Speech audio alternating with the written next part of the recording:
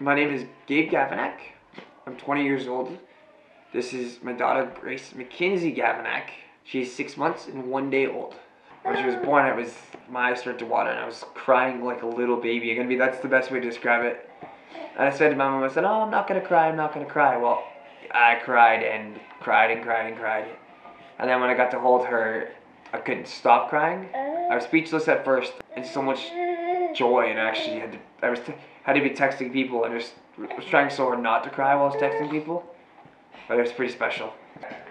She's really the pride and joy to my life, especially what my family needed.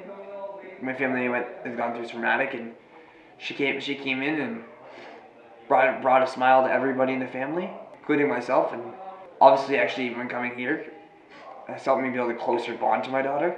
Because before me feeding her in my arms wasn't happening as much. Now, every day, it's no problems. Just feeding in my arms, no crying, no nothing. I thank the group for that, as well as my mom. They helped build a closer bond to my daughter.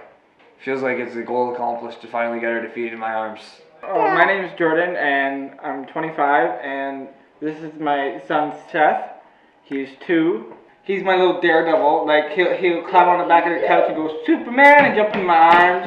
I cannot tell you how much he's been asking for his sister. He's dropped into my life when he was like around 2. So like that's far beyond a newborn baby. Like a newborn baby. Like I said, I cried. I'm gonna be a dad, man. Like I couldn't hold it in, and soon we found out it was a girl that made me the happiest person, because now I'm gonna have like my little prince and my little princess. He's gonna be an awesome baby brother. He's already like going to her belly every time she starts kicking, and I'm just ecstatic. That's the best way to put it.